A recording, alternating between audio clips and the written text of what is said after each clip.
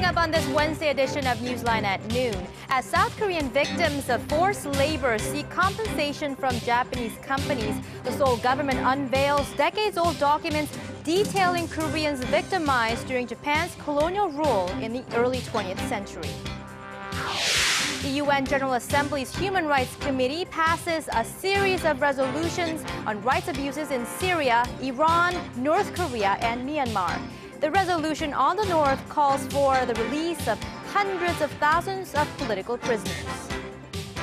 Plus, a Lebanon-based Sunni jihadist groups linked to Syrian rebels carries out twin suicide bombings at the Iranian embassy in Beirut, killing at least 22 and injuring scores.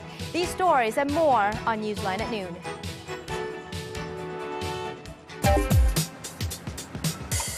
Where's the best place for bibimbap? Les Jeux Olympiques d'hiver se dérouleront-ils à Pyeongchang? هل أنتم حقاً سابع أكبر مصدر في العالم؟ この歌手は誰ですか？你好，最近哪部电视剧的人气最旺？ Korea is attracting interest from around the world. The more you know, the more you want to know. Dynamic Korea.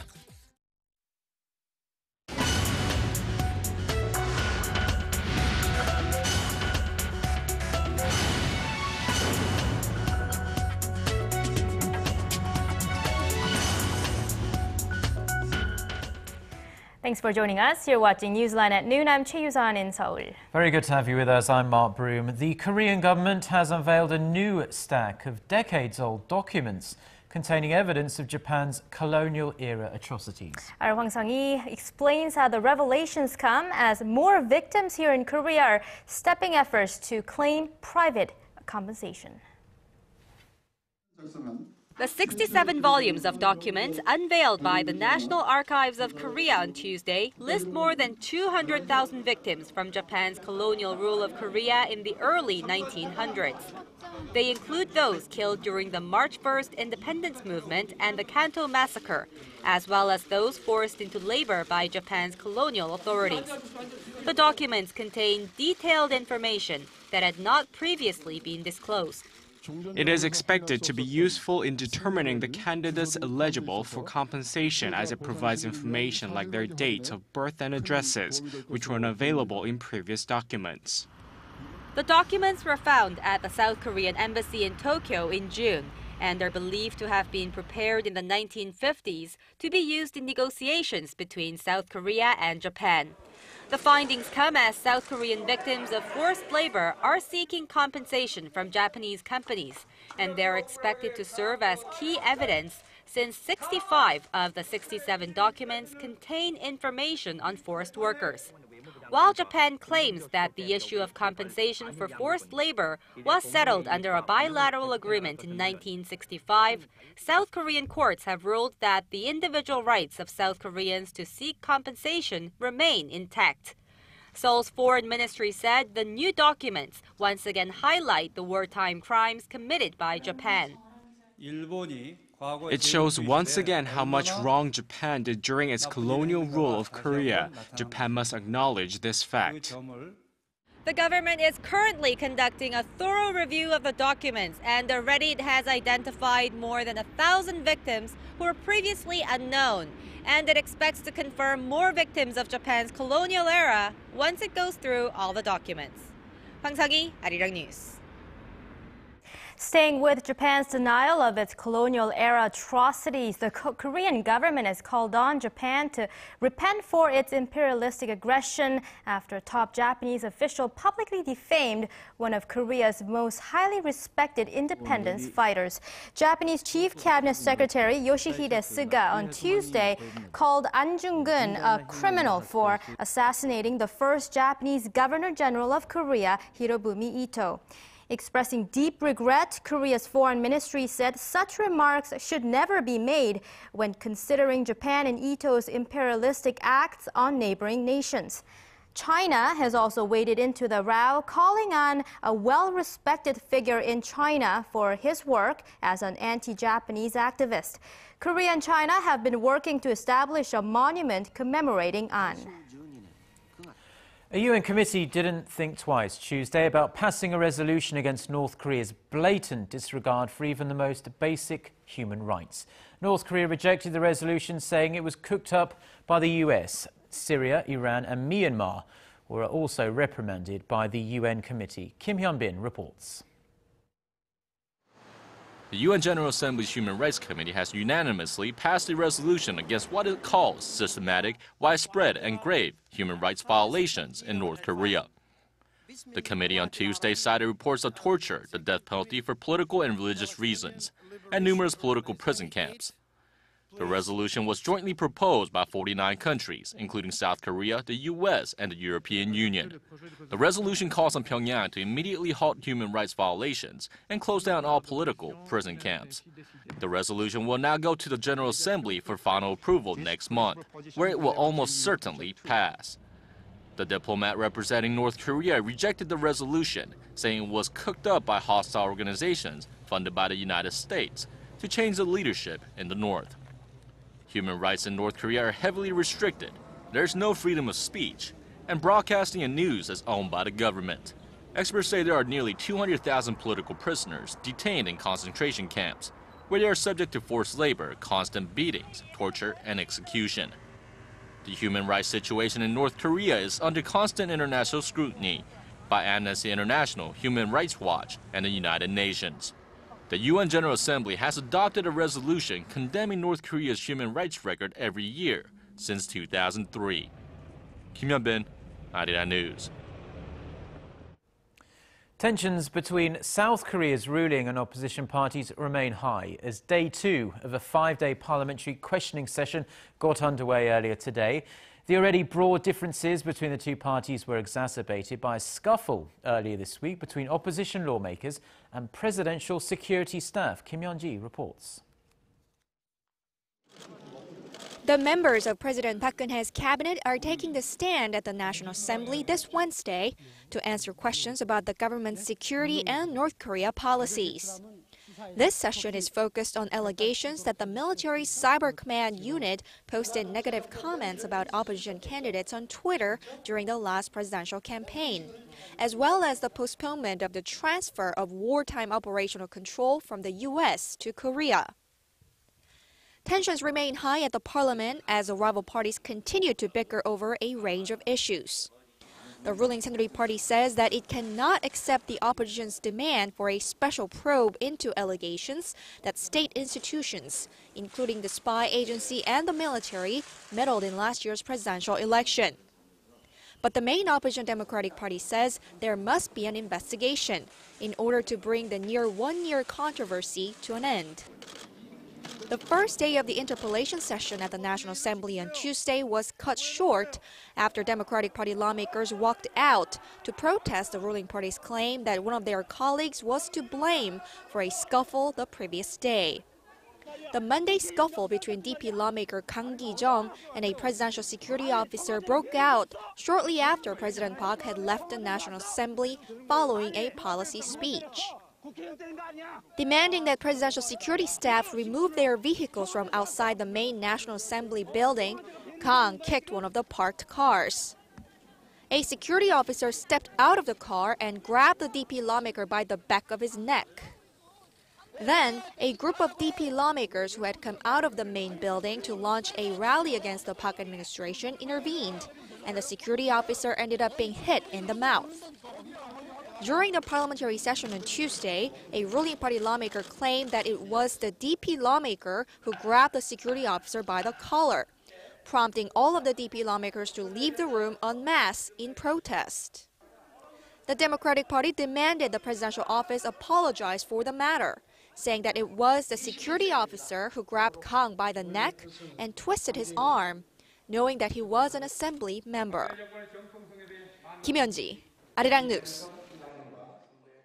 And staying with domestic politics, ruling Sunni Party lawmaker John Moon-hon has confirmed that he legally obtained and read the controversial 2007 Inter-Korean Summit transcript as he was the Presidential Office Secretary for Unification at that time.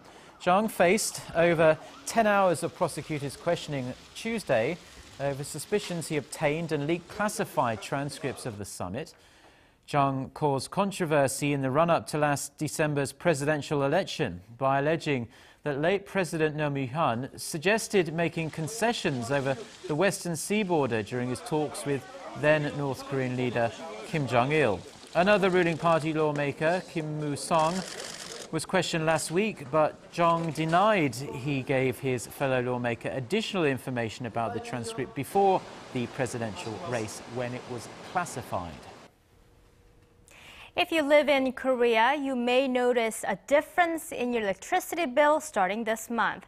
The government is raising rates by an average of over 5% from Thursday to rein in consumption and reduce the risk of power shortages. Our Han Da-eun has the details. Korea has raised electricity rates for the first time in 10 months by the biggest margin in 3 years in an attempt to reduce the nation's ever-rising energy consumption.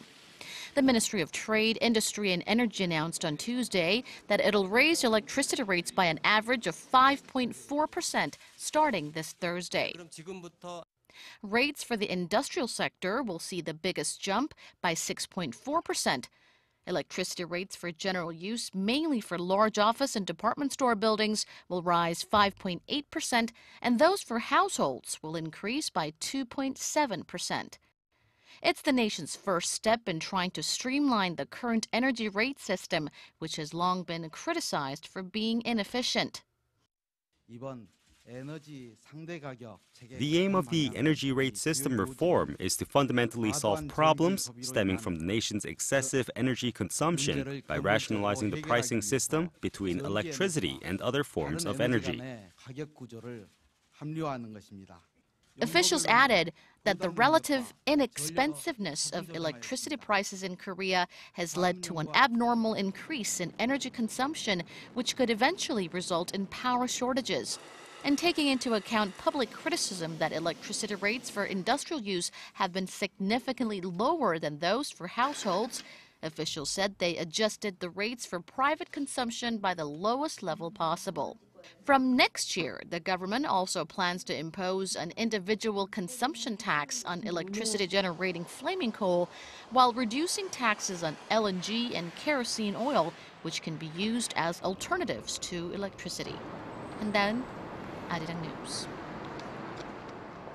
The Korean government has set Korea's economic growth forecast for 2014 higher than the world's average growth rate, as forecast by the OECD. Finance Minister Hyun Oh-seok said Tuesday that Korea's growth forecast has been set lower than the world's average every year for the last decade, apart from 2010. Earlier this month, the government fixed next year's economic growth outlook at 3.9%, 0.3 percentage points higher than the world's economic growth outlook for next year. The government plans to stimulate domestic demand through job creation, boosting investment, and stimulating private consumption. The OECD has released its latest economic forecast for Korea, reflecting lower expectations for the country's growth rate in 2014. The new report, however, expressed confidence the country would still be able to break out of its economic slump in the coming year. Paul Lee explains. The Organization for Economic Cooperation and Development says that Korea's economy will pick up in 2014 as it continues to recover from a prolonged economic slowdown.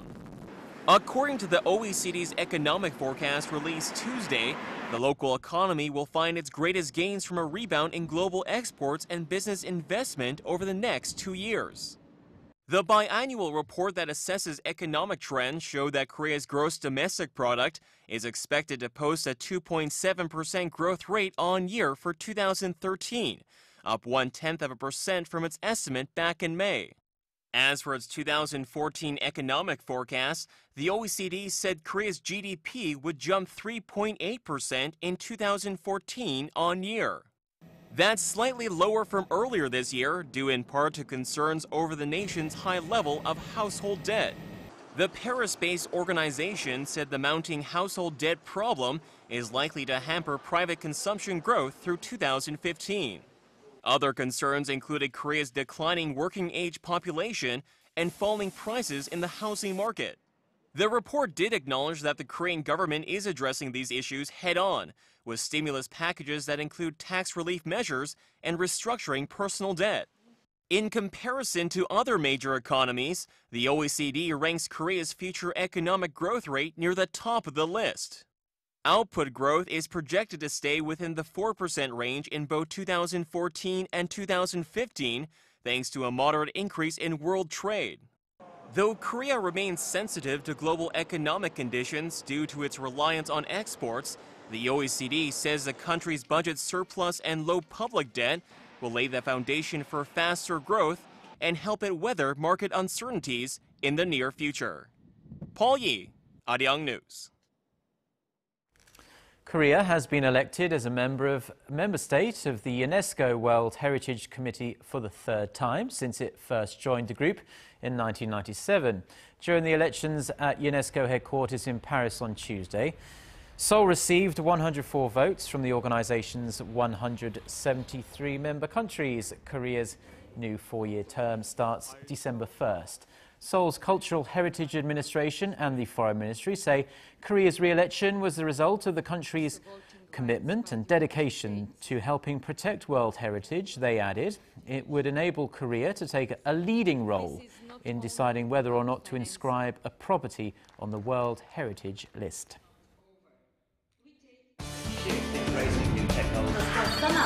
For your fill of Korean and international news, join Chae Yu-sun and Mark Broom every weekday at lunchtime.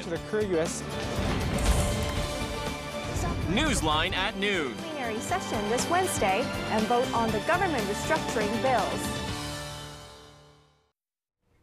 At least 22 people were killed and more than 140 injured Tuesday in a double suicide bombing outside the Iranian embassy in Beirut. Iran's official news agency says the Iranian ambassador to Lebanon was not hurt, but the cultural attaché of the embassy was among the dead. Iran backs the Lebanese Shia militant group Hezbollah, which has sent fighters to Syria to help the Assad regime.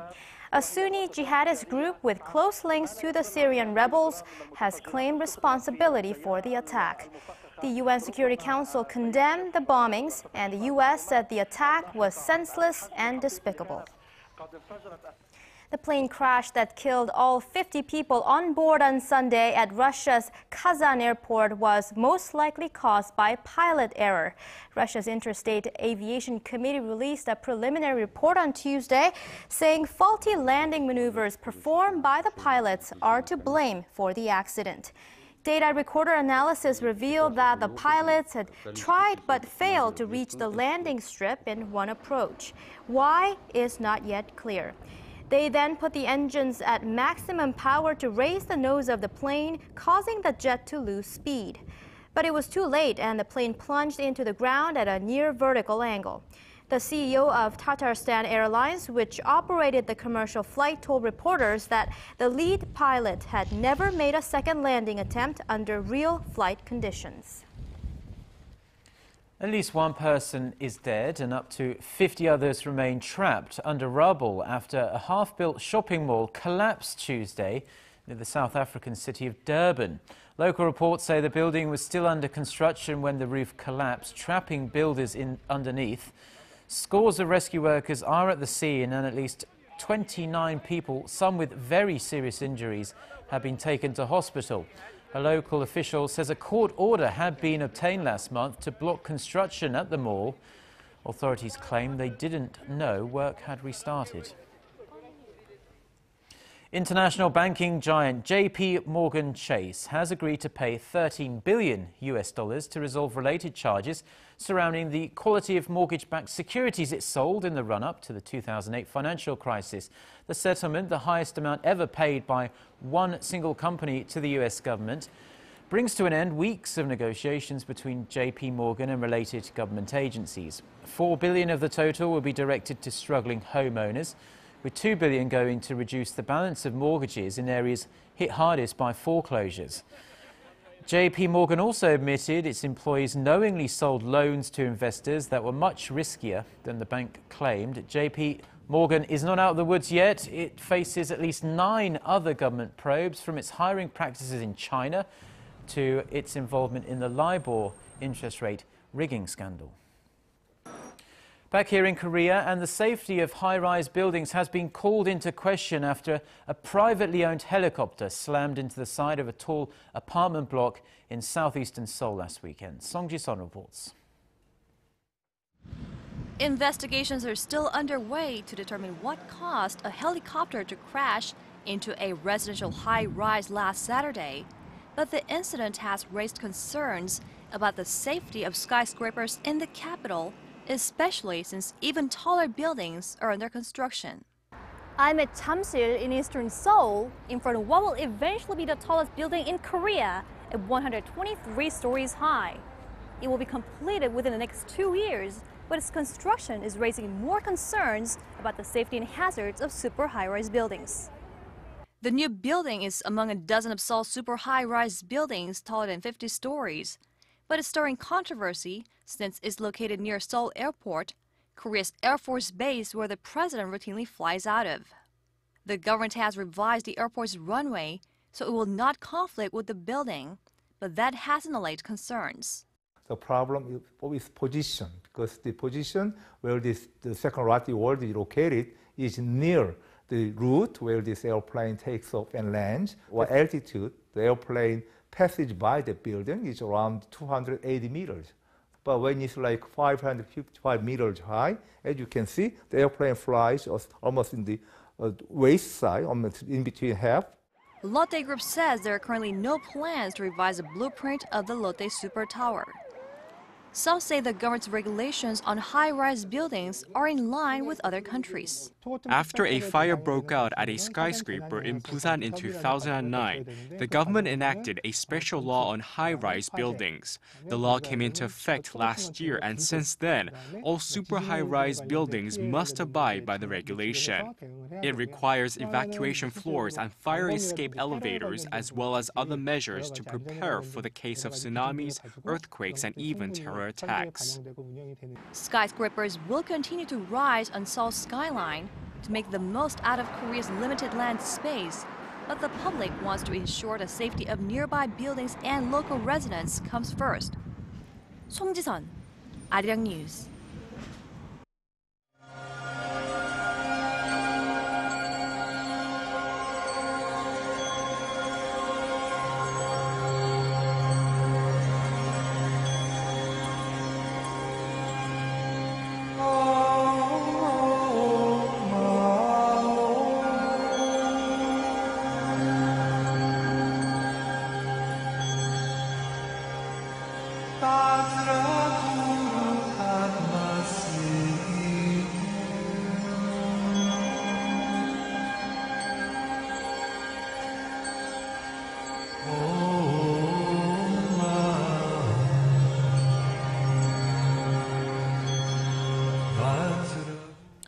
Right, well, it was certainly a very chilly morning earlier on, and let's see whether this cold spell is going to ease up anytime soon by going over to our Lee Ji-yeon, who's on standby as always at our weather center. Good afternoon to you, Ji-yeon. Well, good afternoon, Mark and Yusa. Now the winter chill in the air feels stronger by the day, don't you think? Yes, and yesterday, Ji-yeon, you told us that wearing a scarf can raise a person's body temperature by 5 degrees. So do you have any other tips for us to stay warm? Yeah. Of course I do. Well, wearing long underwear could also help because it could raise our body temperatures 3 degrees. Also, wearing several lighter layers will keep us warmer than very thick ones. So please keep that in mind and dress warmly before heading out, as another chilly afternoon is in store for us today. But the sky will stay mainly clear throughout the day across the nation. But even with the strong sunlight, it won't feel any mild. So please stay bundled up all day long.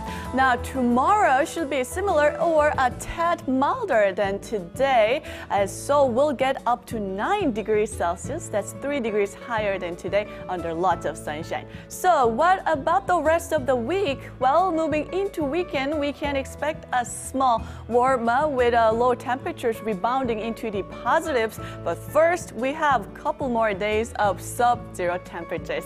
With that in mind, here are the readings for this afternoon. Well, Seoul will make it up to 6 degrees Celsius, which is 43 degrees in Fahrenheit, while Gwangju sees a high of 9 and Busan will be peaking out at 11. Now let's see how other regions are looking.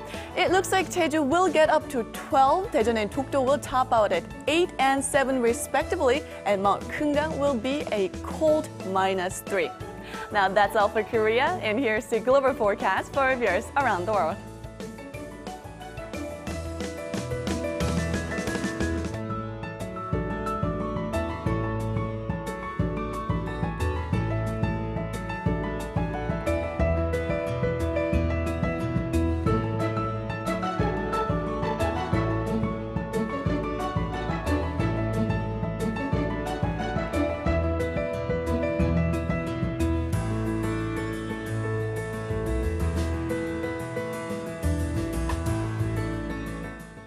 That's all for me today, and back to you guys in the studio.